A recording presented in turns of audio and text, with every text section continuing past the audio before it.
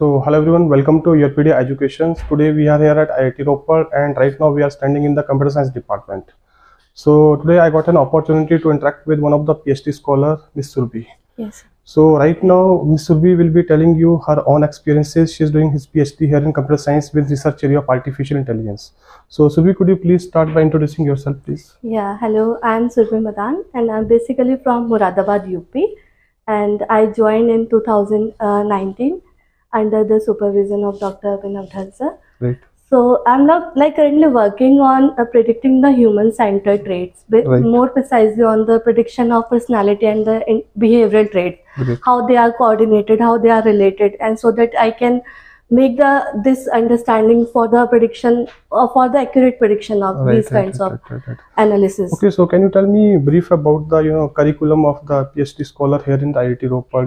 How much duration you have for the coursework, and after that what is the next stage? Actually, there are some stages here also. Like if you are a direct PhD, you have to do a 20 credit. Okay. And if you are joining just after your MTech, your Masters, specifically MTech, then it's 12 credit you have to do within 18 months. Okay. After that, you have to complete your comprehensive examination, viva, and then thesis proposal seminar.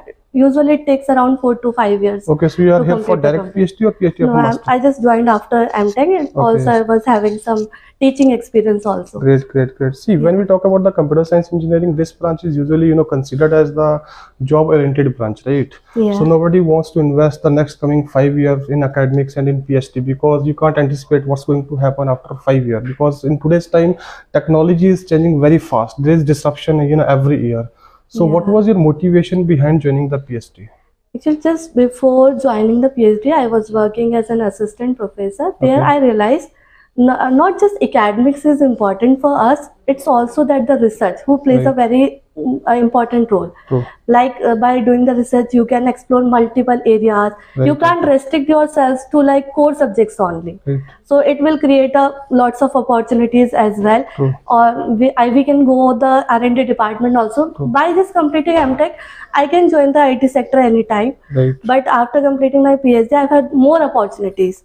So that will be like a beneficial. It's a one-time investment for the lifetime. Right, great. We can consider this aspect. So, ma'am, my question is behalf of the student community. So, why a student join PhD course in IIT Ropar, ma'am? Sir, frequent. First, I should say I'm a mother of 1-year-old daughter. So IIT Ropar is providing me that much comfortable environment. My sir is so supportive, so that I am able to manage both the roles, being a parent and also the commitment to my research work. So it is like the environment who is pushing me to do my research. So that's why I must say IIT Ropar is giving you a very good environment to pursuing your research and also the other degrees as well. And how much difficult for you to cope up with AI and ML as you are from the CSC background? Yes, initially it was very difficult for me to cope up with these new emerging fields. But as we see, we have coursework, we have expertise from multiple persons, multiple professors available here also, and all the talks are organized by the outsides as well. So we are having multiple resources. It's just our hard work to invest to that work.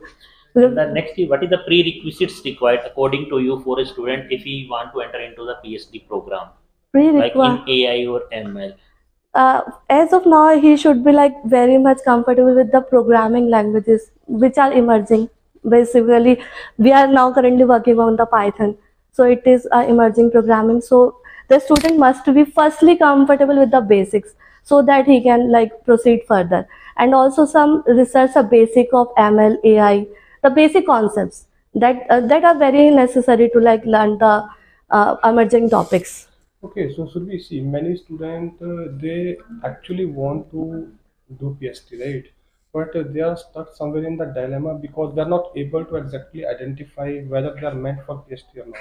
Because they have listened those theory from various resources that it's a very rigorous journey, right? You need to put lots of effort and patience is required. Yes, so what is your viewpoint on this? So it's individual's choice. I must say, yes, PhD required lots of patience. It's a roller coaster ride. So you have to be mentally prepared for all the things.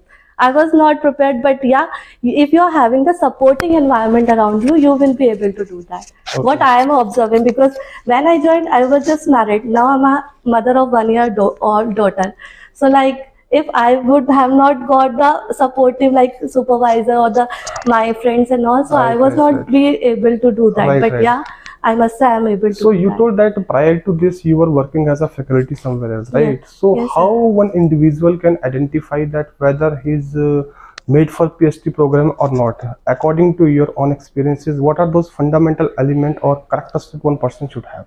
So if he or she is very much interested in some research and some innovation, only then they can think about joining the PhD.